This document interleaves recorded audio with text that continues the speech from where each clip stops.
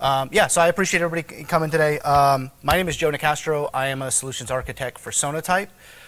Largely goal for today is kind of be to talk to you about software supply chains, what we're seeing as far as those software supply chains, different types of attacks that we're seeing, and then to do a workshop where we'll actually go through the Struts2 RCE that was what took down Equifax a few years ago.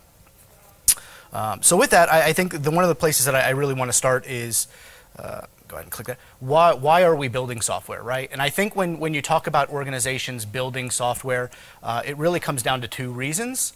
I would say it's largely innovation and value, right? Innovation for the organization to build new things, and then providing that value for customers or the organization itself. And I think in that goal, it's always the goal of the business to create that innovation and value as fast as possible, again, for their customers or for that organization. And I think that's why largely we've seen, over the last few years, there be a large change in the way that we've gone about developing, right? So this is just a little cartoon that I pulled from XKCD that really shows somebody sitting around going, hey, I thought about that 5 years ago and I never got around to building it, and this other company built it, and I want a piece of that idea. And that's largely why I think companies are trying to innovate and create code substantially faster, is so that they're able to get these products and that value to their customers faster than other companies are. Right. So again, like I said, I think that's largely the reason why we've seen this shift in the way that we're going about developing as we move forward. Right. We're seeing things like at first it was going from waterfall development to agile, and then moving from agile to DevOps, and now we're starting to see DevSecOps, so that we can kind of kill those silos, automate substantially more, and again get that value to your customers substantially faster. Right. So one of the ways that I think that we've largely seen this shift in development over the last 10 years is with open source software, right? Before 10 years, prior to that, the last decade, we really saw developers creating a lot of stuff on their own. It was all first-party code, and really you just had a lot of people recreating the wheel over and over and over again. And we've seen a shift towards more developers pulling in open source libraries, packages, etc., into their code, largely to give them that ability to, again, provide that value to their customers substantially faster, not have to go about recreating that wheel, etc. And to that point, we've actually seen, again, some really large shifts. Just in some of the research that we've done, we're seeing that most modern applications nowadays are built with almost 90% open source software, which means that really your developers are just writing about 10% first-party code. Everything else is something they're pulling from a public repository or inner source or something like that. In 2020, we saw about a 1.5 trillion open source downloads from Java, NPM, PyPy, Ruby Gems, etc., which is a substantial large amount of open source, especially when you're talking about the entire pool of developers is somewhere around 25.5 million. So you're looking at about 50 or 60,000 open source packages that are being downloaded by your developers in a year. Just last year, again, we saw almost 380,000 Java components downloaded by a normal average company, right? So just one company is downloading almost 380,000 packages from a single Java repository. So you can just kind of see the scale of the numbers that we're starting to talk about when we're talking about this open source ecosphere and securing your software supply chain. Now, the great thing about this is that it has made it substantially faster for us to build software. It's much easier to go online, find these packages, and bring them in. The downside is that most modern architecture looks like this picture that you're seeing here. It's kind of a Jenga block Jenga block stack of applications and different projects that are being pulled in.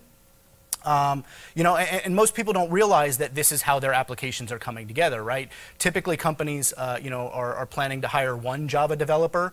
They don't realize that, most of the time, a singular package could potentially rely on 30 to 40 different types of open source dependencies being pulled in with that. So, when you're looking for that one Java developer to bring in to write your code, you're not actually bringing in just one Java developer. You're bringing in, 30 or 40 who are also maintaining all of these transitive dependencies again, that are being brought in.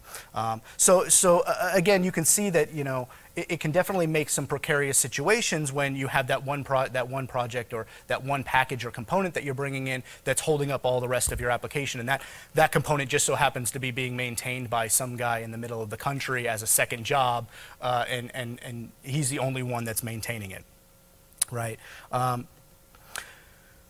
Again, while there's there's good sides to being able to develop faster, bringing in this open source is really awesome. That definitely brings about some downsides. We just published a report called the 2020 State of Software Supply Chain report, and one of the key numbers that really stuck out to me is that we're seeing almost a 650% year-over-year increase in software supply chain attacks.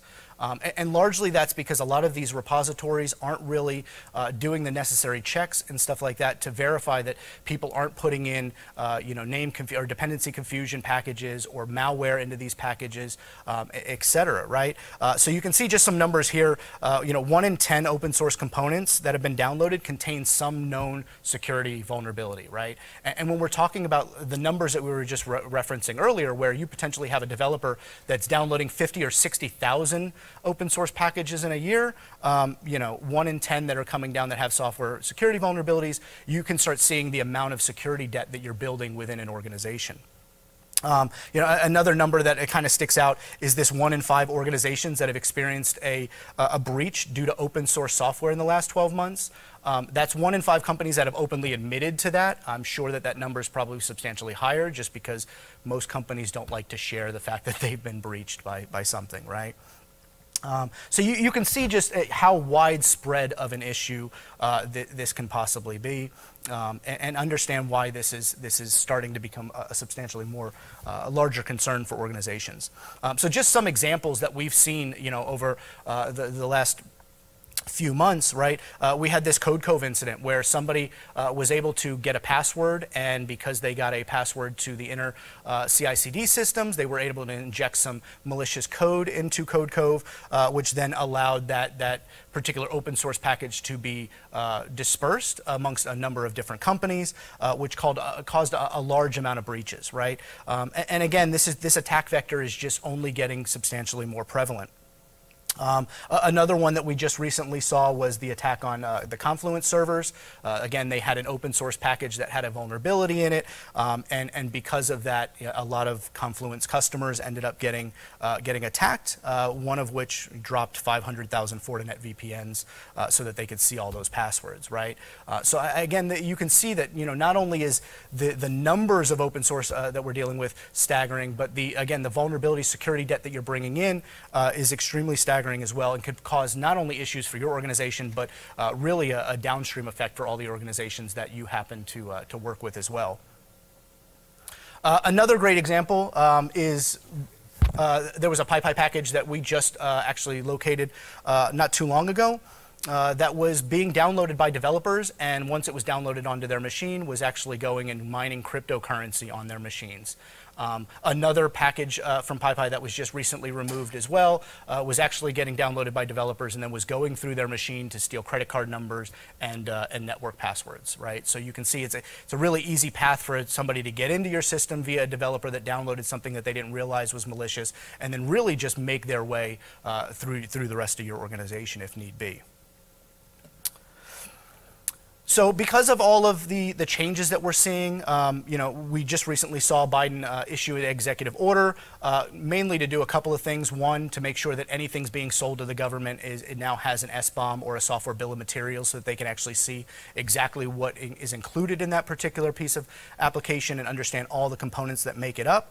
They're also going to be starting to create some NIST guidelines so that we can have a better understanding of what needs to be done within organizations in order to secure this software supply chain, right? In the end, it all really comes down to this, right? Evil hackers they're getting smarter and faster. And with software supply chain attacks, it's substantially easier for me as an attacker to poison the well of a single spot like an NPM library or a PyPy library and hope that that gets downloaded by hundreds of organizations and then use that as an attack vector into those organizations than it is for me to really spend 6 months, 8 months doing a bunch of OSINT on a particular organization to find out what weaknesses they may have and try to infiltrate them that way, right? So it's really a low risk, high reward avenue for attackers, which I think is one of the reasons why we're seeing this get substantially more prevalent. So this is really just a picture of what we consider the full spectrum software supply chain, right? All the different entry points or areas that, potential things could happen. Again, with software supply chain attacks, we're seeing a lot of stuff come into this public OSS repo. So again, PyPy, NPM, Maven, etc. There's definitely people just uploading some malicious packages there, as well as just natural vulnerabilities that are being created by developers as they're building out these open source projects because they're not, security experts in it and of themselves. So as they're building out some of this functionality, there's potential for them to be basically creating security debt for your organization as you're building out these applications, right? A couple of other places that, we're seeing things, obviously first-party code. As you guys are creating your own code, you could be introducing your own security debt. But then even when we start talking about the packaging process, right, there's a lot more attacks that are starting to take place where, again, attackers are trying to get into your CI/CD systems, et cetera, so that they can make those changes or inject malicious code during your build processes without you knowing before you even go to ship that particular product. And then lastly, as you're operating these applications, right, and they're in production, there's definitely often times where there may not be security risks before you put that in production, but then as that code ages and as other people find particular 0 days or vulnerabilities, etc., then that becomes an issue, right? A great example of this was the Struts2 RCE that came out with Equifax, right? There was a lot of companies that were using that Struts2 version at the time. It wasn't an issue before, and then all of a sudden a 0 day got published about that particular package, and within days there was already a large amount of companies that were getting breached to quite a deep extent, right? Again, Equifax being one of them. So with that said, I'm going to do a quick workshop walkthrough of what that Struts2 RCE actually looks like, and kind of show you guys what actually happened during that particular attack. This is being recorded, so there's absolutely no need for you guys to try to keep up or anything like that. And again, so if you want to follow along on your own afterwards, you can. There are a couple of requirements that were set up that you need to set up in order to have this RCE work. One, you'd need Python 3. In this particular example, we're using Tomcat 7, which does require Java 1.8 as far as a JDK, so you may need to kind of bump your Java version behind. And then any kind of Git account. It doesn't necessarily need to be GitHub, GitLab, Bitbucket, Azure DevOps. Again, anywhere that you can really fork over a repository so that you can copy this on your own. And then I'm using Docker installed on my own local machine to kind of build out some containers to show this. And then lastly, I'm using Visual Studio Code, but again, you're more than welcome to use whatever IDE you'd like. As far as the setup goes and kind of what we'll be doing, the very first thing that you would need to do is go ahead and fork this particular GitHub project. I've already gone ahead and done that. And then from there, you would clone that project to your workstation. Again, I've already taken care of that process. And then we'll go ahead and build and run the Docker image while we're here. And then I'll walk you through what that exploit looks like and show you some of the damage that can be done with an exploit like this. So with that said, here's the kind of the instructions and what we're going to basically go through and do. Very first step is we're going to go ahead and package this particular application. Then we'll go ahead and create a Docker image, and then we'll start running that Docker image. From there, we're going to create a virtual environment within Python, download some requirements that are needed for this particular exploit, and then from there we can go ahead and run the exploit. Right? sorry, let's go back. And with that said, let me go ahead and pull up my Visual Studio Code, right? So again, I've already gone ahead and forked that GitHub repository. I've already cloned it to my machine. You can see basically the steps are in the README. There's a number of files here that have things like your Docker file, which will already automatically build out that particular Docker image. The POM file is what's going to used for us building this particular Java application. And then there's a requirements text here for when we go ahead and pull down those Python requirements for the actual exploit. So with that said, let's go ahead and get started. The first thing that I'm going to do is this Maven clean package. And again, we're just basically going to go here and build through, if I can actually type correctly, bear with me.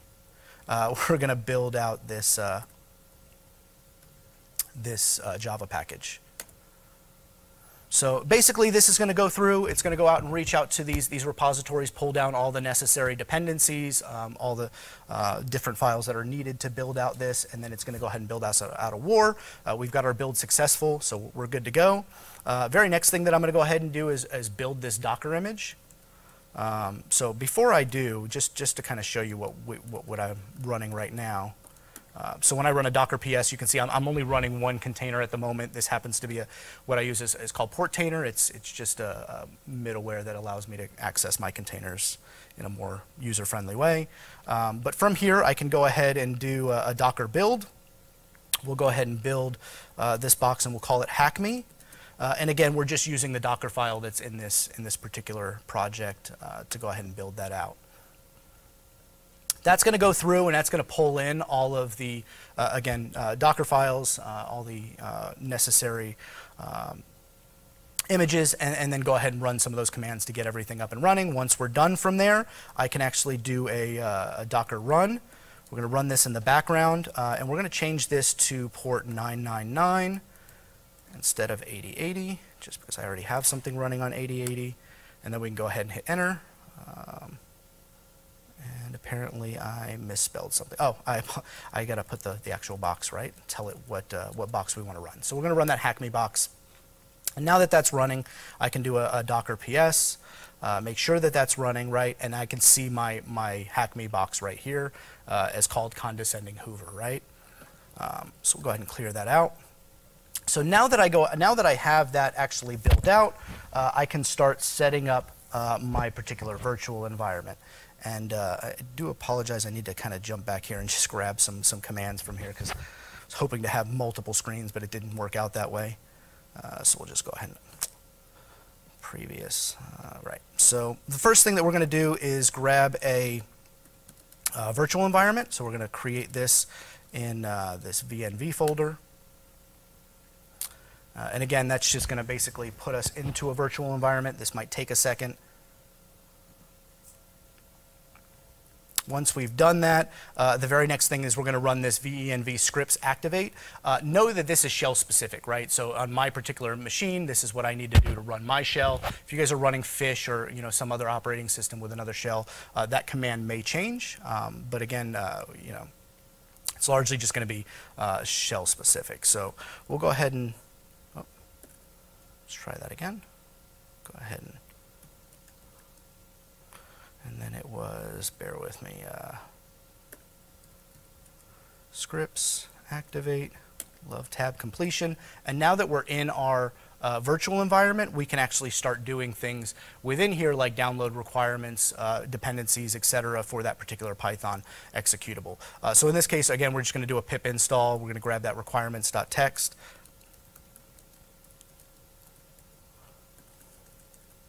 Try that again. There we go, requirements.txt. This is going to go through and again grab all of those different dependencies, bring them down to allow us to actually run this particular exploit.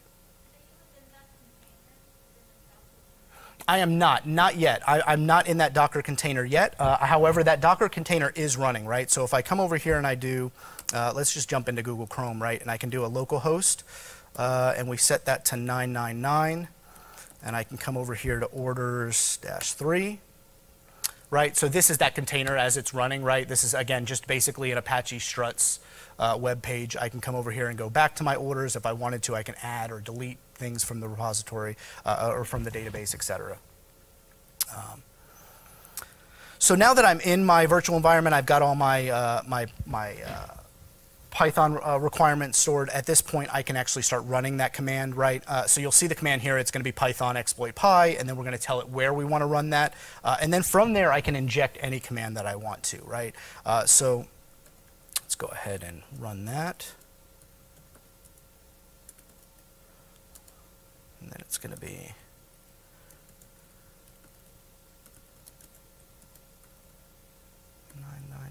orders 3, and then again, whatever it is that I want to run. So maybe I want to just see what is in this particular file at first. I can run this ls, and apparently I did not run that command right. Let's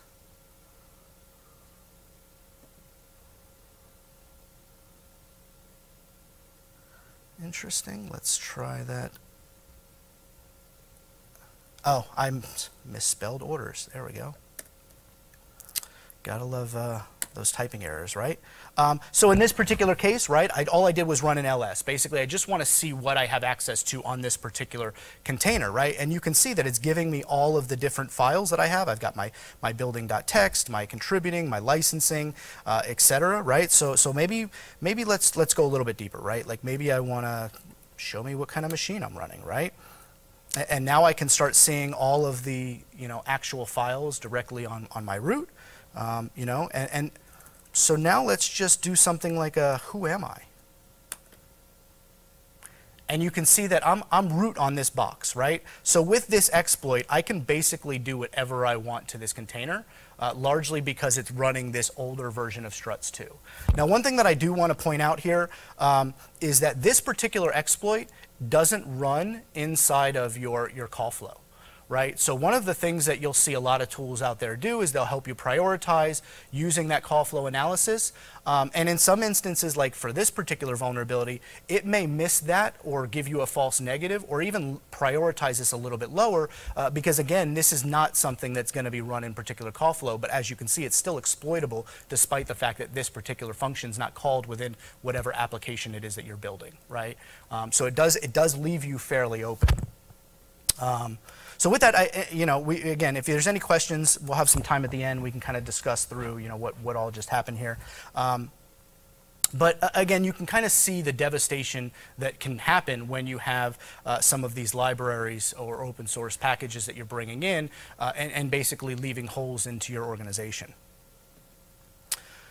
So with that said, here at Sonatype, we have a couple of different ways that we can help out with this. One of the ways that we can help out with this is using our OSS index. This is a completely free tool that's open to all of the developer community.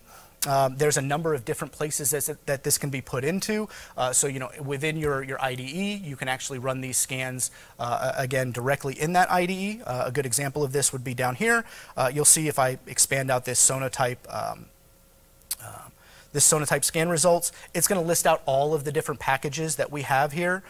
It again does multi-languages, so you'll see I've got some Maven packages, I've got some Python packages, etc. I can click on any one of these and it'll give me a list of what those vulnerabilities look like. So I can actually start looking into, all right, what vulnerability this particular package has, etc. So if I jump over to security, again, you'll see a list of these CVEs. I can expand these out and kind of drill down a little bit more and get some additional information on what CVEs this particular package may contain. So that's definitely one way that we can handle this. And again, you can install these tools within your build process, so in CI/CD, etc. A good example of this, and I'll show you guys momentarily, is we have a tool called Ahab that will actually do a scan on your Docker images as you're building them, and actually will break the build if that Docker image is bringing in any kind of OS level or component vulnerabilities.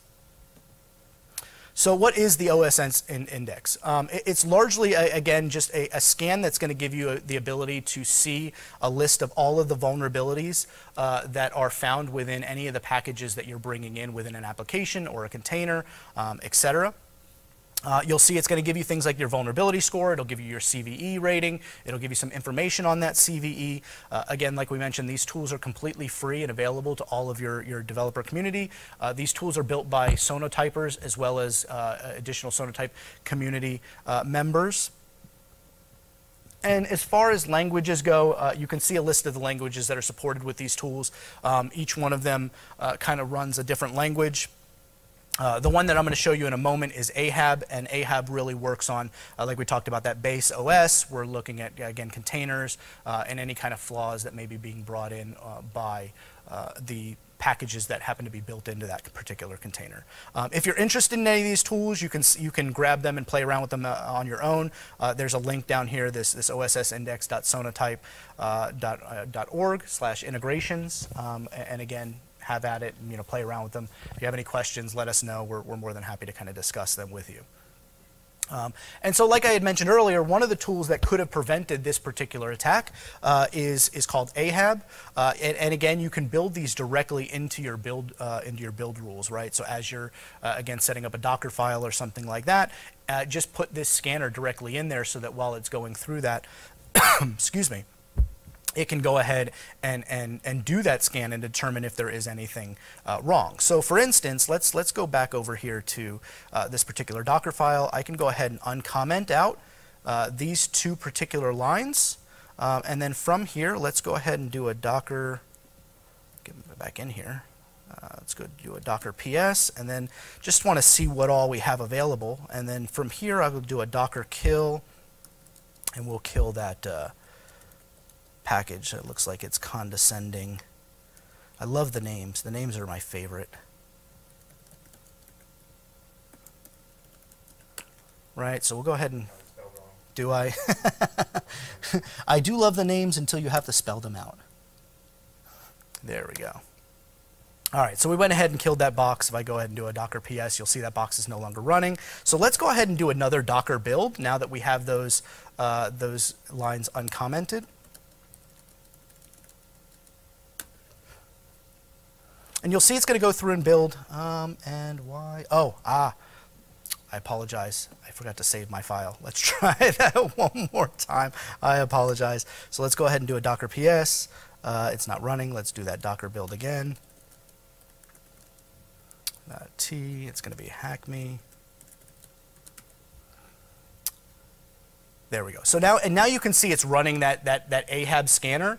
And essentially, because it found vulnerabilities, it went ahead and completely stopped that and failed out that build, right? So you can see here there's a lot of vulnerabilities, not just the particular struts one that I was showing you. But again, this is going to give you a list of all of the different things that we found. It'll give you a description. It'll give you a CVSS score. It's also going to kind of point you to a link that'll give you some additional information here. So you can see that, yeah, again, you can kind of build these tools into your workflow to prevent any of these particular large security issues from being brought in and kind of start failing these builds earlier on in your development lifecycle. Sweet. So on top of our free tools, our OSS index tools, we also do offer some paid products, again, full spectrum software supply chain management. And really the difference being is that in addition to us giving you the vulnerability information with our free tools, our paid tools will give you remediation information for those vulnerabilities. So now we'll start telling you things like, hey, if you jump to version XYZ, it's not only going to fix this particular direct dependency that you're bringing in, but it's also going to fix all of the transitive dependencies that may go along with it. We also give you things like licensing information. So you can start building policies around whether or not you want your developers bringing in things like AGPL licensing or GPL licensing, et cetera, right? So you can start banning or setting up different rules for, again, what licenses are allowed, as well as different architectural information. So we actually start looking at, different teams as they're building out these open source projects to determine how often are they fixing things, how often are they upgrading things. Is this particular package really old and maybe something that you don't want to bring in because it's 5-10 years old and you want something newer. Again, we can start doing things within your software supply chain to block those, warn you of those items as well. And like I was mentioning, again, with our Nexus Lifecycle, which is the paid version of that OSS index, we'll start giving you things like popularity. How popular is that package, and how many other people are using that version of a package? Are there things like breaking changes? If you need to upgrade to a newer dependency, is that going to go ahead and break that change? Are you going to need to refactor the code? And then again, also giving you things like remediation advice, where we'll tell you, hey, the next version you should really jump to is this version, because it fixes all of those vulnerabilities, fixes all those licensing issues, etc., and will help you have a better product going forward, right? The other thing that I'll point out is obviously we understand fully that developers and ops people, they like to live in the tools that they use quite a bit, right? So we integrate with all of those tools. Like you just saw with Visual Studio, again, we have a number of different IDE plugins that we integrate with, both with our free tools and our paid tools. As far as build tools, we integrate directly in with Jenkins and GitLab, Azure DevOps, etc. We also have a number of different excuse me, source code management or SCM integrations, where we can actually do things like run scans and then push pull requests directly into your GitHub repositories or your GitLab repositories, so that your developers can see that remediation advice right where they live on a regular basis. So with that said, that's all I've got. I'm happy to open it up to questions. I know that was probably a little quicker than I thought it was going to be, but again, any questions, thoughts, things that you guys would like to know a little bit more about?